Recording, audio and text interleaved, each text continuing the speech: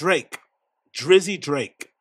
Drizzy Drake came back and absolutely surprised everybody by dropping one of the best diss records of all time. Why do I say that? Because we all counted him out, myself included. I legitimately thought there was no chance Drake would have the gumption, the nerve, the temerity to say people's names and clap back, especially because Kendrick's been poking at him for ages. The Metro Boomin thing happened recently. The Future thing happened recently, which is really sad for me because being a big Future fan, big Drake fan, I always have loved their collaborations. I was looking forward more so to a fucking what's that thing called? What Time to Be Alive #2. But as I think Joe Budden correctly pointed out one time ago, he always noticed there was an issue because ever since that Thames record, which features Drake and Future, there's been no replay of that record. They don't perform it. Thames has done a lot of tours, a lot of shows in North America. Future and Drake don't come and perform and do this song. There's never been a sequel to it. So it just feels odd what happened. And now we know that Drake and Future had fallen out. Anyway, the Future Metro Boomin album comes out. One track featured on there is Like That. Amazing fucking tune, great production. Metro fucking spazzed on that fucking tune, and Kendrick's got a verse right at the end where he goes at everybody and predominantly attacks Drake. And everybody was thinking, "Oh my god, Trent just set the fucking bar up. Let's fucking go."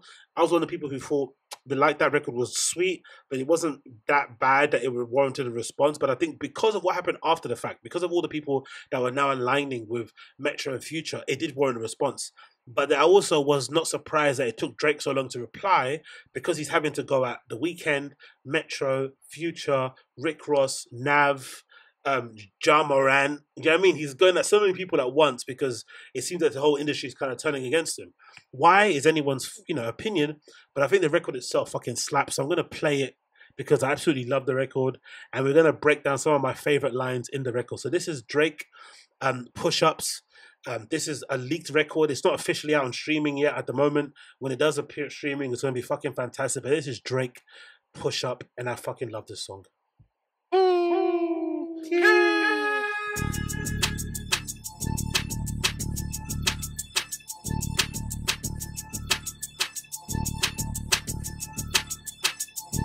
Hey, I could never be nobody #1 fan. Your first #1, I had to put it in your hand. You pussies can't get booked outside America for nan. The way you doing splits, bitch, your parents might rip. What's going on there? Why is that for? Okay, one more time. Let's go back again. One more time. Let's go back again. Let's go fucking back again. Let's go. Hey, I could never be nobody #1 fan. Your first #1, I had to put it in your hand. You pussies can't get booked outside America for nan. I'm out in Tokyo because I'm big in Japan. By the way, I think that's an important bar to resonate with because a lot of people are saying, what's the beef that everyone has with Drake? I don't think it's that deep. I honestly do think it's more so just a jealousy thing because he's been on the top for so long. He's the real hit maker, right? When he jumps on records, when he features people, they usually go top 10, if not #1. So I think that dominance from Drake, people just can't handle it anymore. It's just too much to take. He's not slowing down. He's not going on any kind of break. He did have a time where he was like, "Oh, I've got a tummy ache because I've been taking half a perk, whatever it may be." But so far, he's been pretty resilient in that regard. He's very active for a level of a star he is. He's very, very fucking active. He's always fucking dropping music, always performing. So I just think it's pure jealousy because he's the only one that's able to, go to Europe and sell out shows, do a ton of shows in the North America and sell those out. I'm sure if you go South America, he'll fucking destroy. He hasn't even touched Africa yet. That'll be a fucking crazy situation. So he has a lot of opportunities to make money and to kind of just increase his fucking fame. Whereas the other guys, their ceiling is kind of being reached a little bit. And also Drake has the musical range. I mean, he does different genres. He jumps on different type of beats and he reaches out to different people, different types of the world, whatever it may be. So I just think that dominance is just getting annoying for some people to the point where they're like, you know what, enough. We don't want to keep relying on this guy. We don't want to keep going to him for #1 records. We want to be able to have a bit of room for us to kind of breathe because he's just overbearing. He's #1. He's all that people listen to. All our girls listen to him. All our family members listen to him. He's just too omnipresent. So it almost feels like, that scene where fucking Caesar gets stabbed by everybody in the collar, in the court, in the back and shit. They just had fucking enough of his role, and they're all cowardly, so they all kind of wait for one person to do it, and then they all jump in and kind of start stabbing him in the back. That's what it kind of feels like. But Drake ain't going out as easy as Caesar did. I'm the hit maker y'all depend on. Backstage in my city, it was friend zone. You won't ever take no chain off of us. How the fuck you big stepping with a size 7 man's on? I love that. It's such a funny insult, by the way. How the fuck you big stepping with a size 7 man's on? I love that. How can you be a big stepper when you're a size 7? It reminds me of this time back in the day when I was, heavy in the London sneaker scene, and one guy that owned a sneaker store in London said he helped to, Kanye helped to sell Kanye some shoes. And he said Kanye is really odd because he's got a complex about his shoe size. He says that Kanye officially is like a size 8 or something, but he always buys size 10s because he wants to appear like he's got bigger feet, because he thinks guys with bigger feet, bigger schlongs, whatever. So this guy was trying to, no, this is your size. You're a size 8, 8.5. And he didn't want to take it. He was like, no, I'm a size fucking 10. So eventually, Kanye gets Kanye's way, and he left there with a Jordan 3 in a size 10, which, if you know anything about Jordan 3s, they're fucking big. So he purposely bought a shoe that's already really big looking in a two sizes bigger than his actual shoe size, so he could appear more quote-unquote manly. Funny. This the part with the bite, nigga, what's up? I know my picture on the wall when y'all cook up. Extortion, baby, whole career, you been shook up. Cause Top told you drop it, give me 50 likes a push-up. So that's what I didn't understand at first, but now I've heard that allegedly Kendrick, to get out of his deal with Top Dog, allegedly had to give them 50 million. And they managed to put in a deal where they get 50% of whatever he makes with his new label, PG something that he's doing now, and I think it's only him and Baby Keem on the label, right? His cousin. But that's mad, isn't it? To get out of Top Dog, he had to give them 50 mil. This goes to show that black people do black people worse than any people, innit, right? You even see in the podcast world, right? In the podcast world, you see big podcasters like, Mac World, like Mac Wap shit, with his show, The Apollo, refusing to give his friends even just $100 as like a gesture of being co-host on his show. And you also see Top Dog, right? Being this black-owned label, West Coast, incredibly tied there to the streets, to the history of hip-hop over there. And, for everything fucking, for everything Kendrick Lamar did for that label, right? For everything he did to that label, why are they taxing him like that? Why would they tax him like that? For everything he's done for that label, why would they tax him like that when he's like, you know what, I want to fucking leave now? But they're taxing him in a way where allegedly they said, hey, you have to fucking give us 50 million to get out of your deal.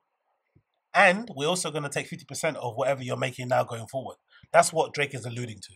Whether or not it's true or not is mad, but also it's a triple entendre, because it also lends back to that iconic video of Kendrick doing those the prison burpees, right? Where he's like, it's pretty good to be fair, because they're very hard to do. It looks easy, but it's not hard. It's really hard. Where he does 2 push-ups, stands up, does the fucking fist-to-fist stance, gets back again. So it's a triple entendre in that regard. Amazing bar though. Cool, your last one brick, you really not on shit. They make excuses for you cause they hate to see me lit. Pull your contract cause we gotta see the split. The way you doing splits, bitch, your pants might rip. And this is the best thing about Drake. The way you do splits, your pants might... These type of, he's the master at these type of diss records, but also making them fun and entertaining, because this is going to be sung word for word in the clubs. Girls are going to be twerking their asses when this type of bar comes up, screaming at the top of their lungs. He makes these type of records fun. You don't just get in a booth and just starts angrily airing somebody out. He's still going to air you out, but he's going to make it a fun record so people can have a good time with it, they can bop to it, and it's got replay value. This is the hard thing about beefing nowadays. Beefing nowadays, or diss records or whatever, isn't what it used to be. It used to be back in the day, you could just outbar somebody and that's how you win. Nowadays, it has to be entertaining. The entertainment factor is a big part of it. The rollout factor about it, the bars, it's all part of the fucking... And sometimes, I think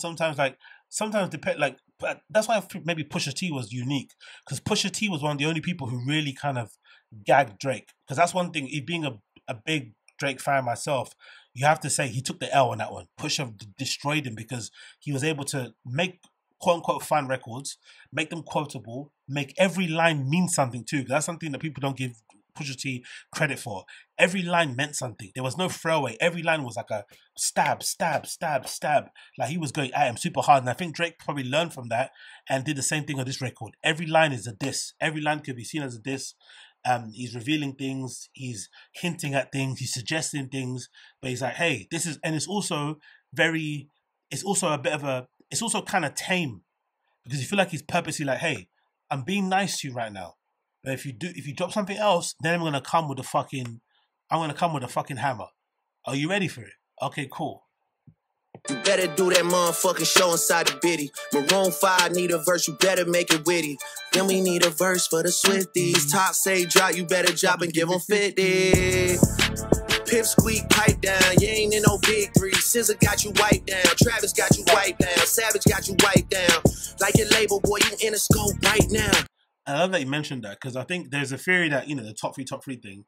So far, we've not got actual footage of Drake saying anything about top three. I think he's mentioned something about, you know, Kendrick and J. Cole being his peers at the top of the game, but I don't think he's mentioned this acknowledgement that we're in the top three. He probably thinks he's far above these guys, which I do believe. I think Drake is far above both of those dudes commercially, just in terms of ticket sales and shit, and just too much. And I think the one thing to kind of note about it, as much as people don't want to admit it, like when the rap happens, when the Spotify rap happens at the end of the year, why is it that Ye and Drake are always in people's top lists, even though people say they don't like Ye because of his political opinions and the White Lives Matter stuff and the Trump stuff? But at the end of the year, when it really comes down to collating and recording, what people actually listen to day to day, it's Drake. It's Ye. It's the obvious people. It's unfortunately it. So the lack of acknowledgement that he has a top three makes sense because there is no real top three when he's a number one guy. And that's probably the main reason why they all hate him. He's probably fucking all their girls, which is obviously annoying because I think all rappers share girls anyway. But he's probably taking them all. These girls are also talking very glowingly in the future. Because imagine if you're the guy that secretly hates Drake and then the girl that you're fucking is talking about how nice he was. Oh, I met Drake. He flew me in a jet. He took me to the fucking mansion. Oh my God. Like, just really talking glowing because she thinks you guys are friends. But you're not. And you're hating everything about it. But you can't show that you're hating because it's going to make you look like a hater. So you kind of keep it in. And then when the record comes, that's when you kind of drop it. So maybe that's what's happening here. I don't know. Who knows? And you gon' feel the aftermath of what I write down. I'm at the top of the mountain, so you tight now. Just to have this talk with your ass, I had to hike down. Big difference between Mike then and Mike now. Big difference between... Oh, yeah. Come on. Drake is spazzing. What the fuck is this, a 20v1, nigga? What's a prince to a king? He a son, nigga. Get more love in the city that you from, nigga. Metro, shut your whole ass up and make some drums, nigga. That bit is going to be replayed at raves and festivals so many fucking times. And I think it's brilliant too because Metro Boomin, as much as I love him, he is quite sensitive and emotional. And I've never really understood why he has a problem with Drake. His one seems to be way more personal than the others. Just in terms, petty, sorry. Because I get the feeling like he just had a bad experience with Drake in the studio. And since then, he hasn't been able to let it go. Like a little tit for tat. Maybe Drake told him to move the drums over here and he didn't like it, the way he spoke to him, whatever. But I like that he gave him that, you know, cut out the beat and just reduced him to like a drum boy, which is obviously not true because Metro's one of the best producers of hip hop in all time. But to reduce him as like drummer boy is fucking incredible. He really does take away anything he's ever achieved. You're just a drums guy. Shut the fuck up, man. Yeah, I'm the sixth guy, I'm the front runner. Y'all nigga manager was Charles' little blunt runner. Playing a six and you boys ain't even come from it. And when you boys got rich, you had to run from it. That's a good one though, because the six is kind of made up, but it's still basically saying, hey, you were from the hood, but once you made your money, you couldn't come back because, you know, you did some fuck shit in the hood. People want to get you. But I'm good in the hood because I'm the sixth god. 666. Cash flowing, able bread out here tricking. Shit we do for bitches, he doing for niggas. Jet switch, chains, wicked. Imagine shit you do for bitches, you do for niggas. That's funny though, because a lot of them do it. I think Drake is also maybe guilty of it, right? This idea of like buying your friends like Pateks and like G-Wagons and Bentleys and stuff. It's like, bro, isn't that what you're meant to be doing for your side bitch? Why are you doing it for the niggas? It's all odd, but I think that's just rich guy shit. It's still flexing shit. Maybe it's also tax write-off shit. Who knows? But either way, I thought it was funny for him to bring up, and you know, maybe that's a future disc. Maybe it's a Travis disc. Who knows? Spinning like you trying to fuck, boy, you tripping, boy, you tripping. Drizzy Chippendale, probably got your bitch Chanel. I just got them done, boy, don't make me at the Chippendale. Rolling loud stage, I would turn, that was slick as hell. Shit'll probably change if it BM start to kiss and tell. That could be, Kiss and Tell line could be Future, Sierra song, obviously. And it also could be Travis Scott, in that they both have high profile baby mothers, but they also notoriously, you know, private about their relationship and what they got up to and the fuck shit's happened. So he's just thinking, hey, if I want to get the information about what you're doing behind the scenes, it's going to be dark for you. So chill out. Hugs and kisses, man, don't tell me about no switches. I be rocking every fucking chain I own next visit, ayy. I be with some bodyguards like Whitney. Top say, drop your little midget ass, better fucking. That's a really scathing bar. The suggestion here is that allegedly, Kendrick's wife had an affair with one of his bodyguards. I don't know if they're separated or not, but that's what he's suggesting. Now, to me, this is very interesting because we don't know anything about Kendrick's private life because it's very private and he's also very low key. But this also might explain why J. Cole bowed out of the beef. Maybe J. Cole didn't bow out of this beef because he thinks he can't out-rap these guys. He might have bowed out because he was worried about what might be exposed about him in public. Because he's also notoriously private. He doesn't have any, like, Drake's the only one in the court, in the trio of people who are beefing, or maybe in the beef. Drake's probably the only person who we know a lot about, maybe even Future. Like from like girls and like baby mothers and side pieces and shit, right? They're the only people that we know a lot of stuff about, and some of it's true, some of it's false. But the other dudes, we don't really know much, maybe because they're not as famous or because they're quite private. So maybe J. Cole was more worried about people finding out that he likes to fuck strippers or that he's got a million side pieces or something, even though he tries to, you know, pretend like he's perfect and he's this church dude and a beautiful and the best husband. Maybe that's what he was worried about. He was worried about the secrets that may come out that he didn't want the public to know about. That's why he bowed out the way he did. Now, if it was me and I was Kendrick, I'm still going to attack you and still reveal those secrets anyway, to really bury you. I don't care that you wave the white flag. I'm still going to shoot you in the head just to make sure that it's done. Okay, you waved the white flag, cool, but now I'm going to shoot you. So I think that's what he kind of bowed out about, because number one, again, I don't really, you know, I like Kendrick. I'm not a big Kendrick fan, but I didn't even know his wife was called Whitney. And I had no idea about this rumor that she might have fucked the bodyguard.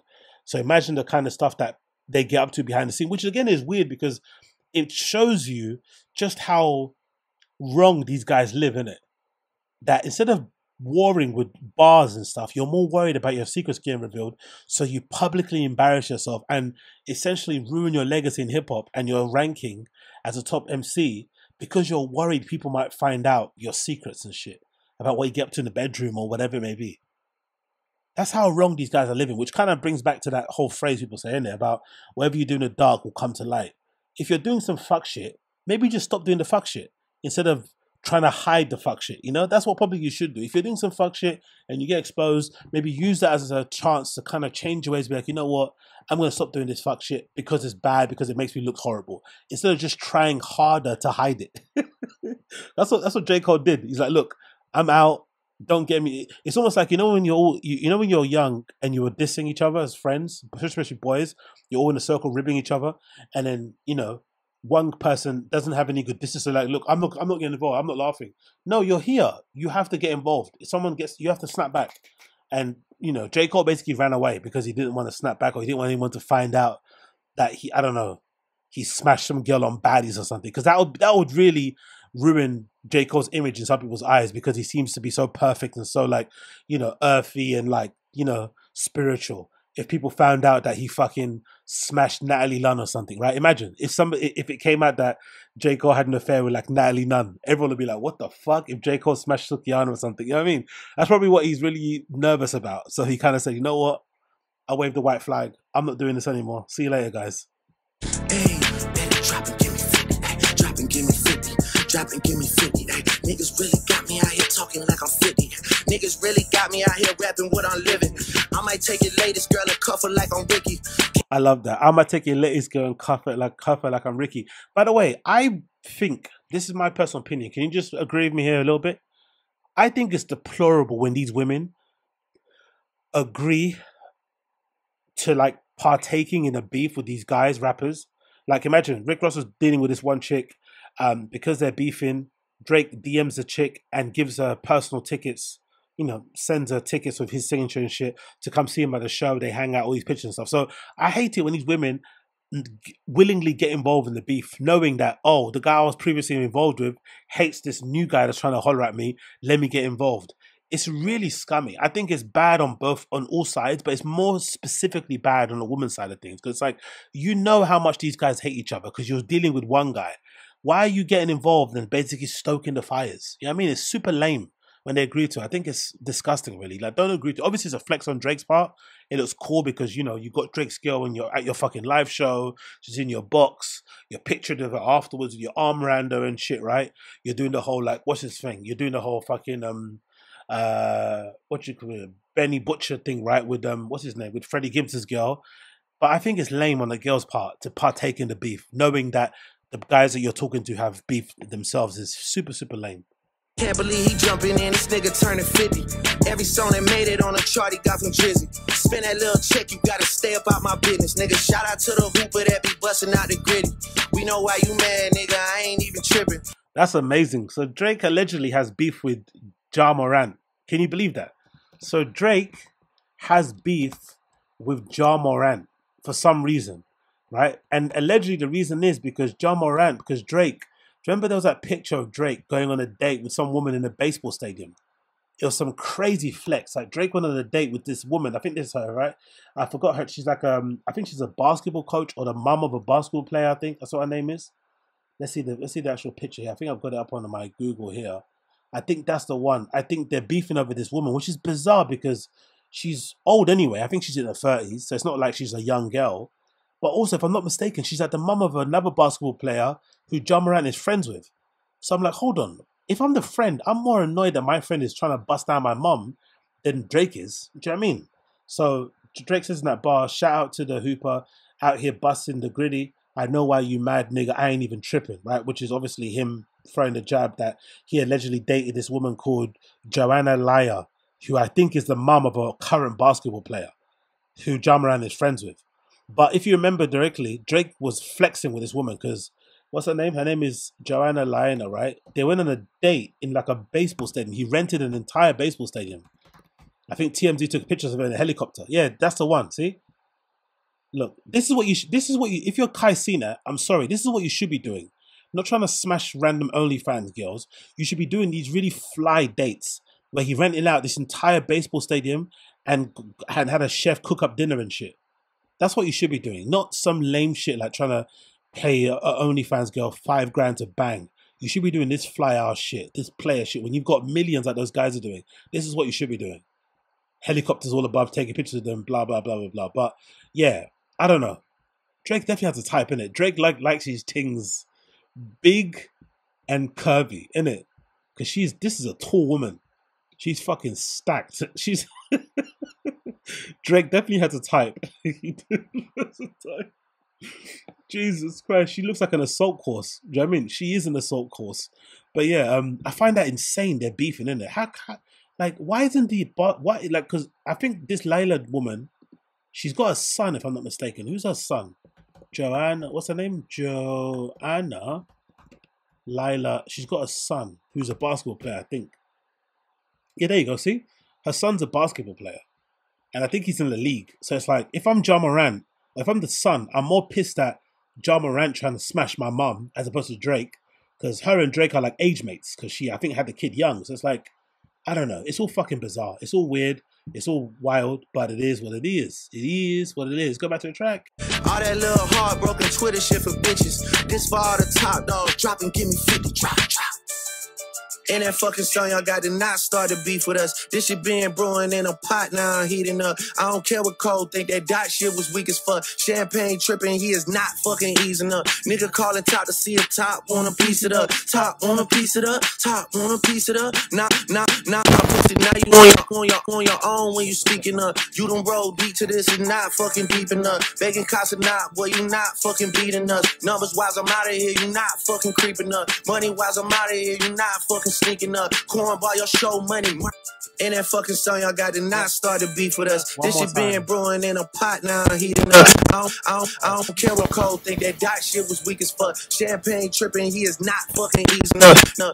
Nigga calling top to see if top wanna piece it up. Top wanna piece it up. Top wanna piece it up. Nah, pussy, now you on your own when you speaking up. You don't roll deep to this and not fucking deep enough. Begging cops or not, boy, you not fucking beating us. Numbers wise, I'm out of here, you not fucking creeping up. Money wise, I'm out of here, you not fucking sneaking up. Cornball, your show money, merch money, feed us. I'ma let you niggas work it out because I seen enough. This ain't even everything I know, don't wait the demon up. This ain't even everything I know, don't wait the demon up. Drop and give me 50, all you fuck niggas teaming up. Yeah, drop a 50 bag for the mob in a spot. Drop a 50 bag, 29 for the thought. So, amazing reply back. Big up fucking Drake. I fucking loved it. Hip hop is fucking back finally. If anything, I'd say it's 1-1, or maybe Drake is 1 up now if you count this is the first one, but I think it's 1-1 at the moment. If you count like that being number 1, I think this is definitely 1-1. You think he's put everyone on notice. I don't think there's any real beef with them. I'm loving the side beef between Drake and Rick Ross trolling each other online. I think that's been super fun to watch, but I don't think it's that serious. It probably is revolving around girls, around money, but mostly around Drake's dominance. They're just tired of it. They're all tired of having to rely on Drake. They're all tired that he's the main guy.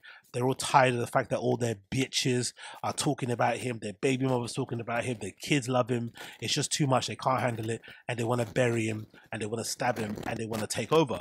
But obviously, he's not relinquishing his power, his control without a fucking fight, which I love. So big up Drake for being a bad boy. Big up Drake for being a fucking bad boy.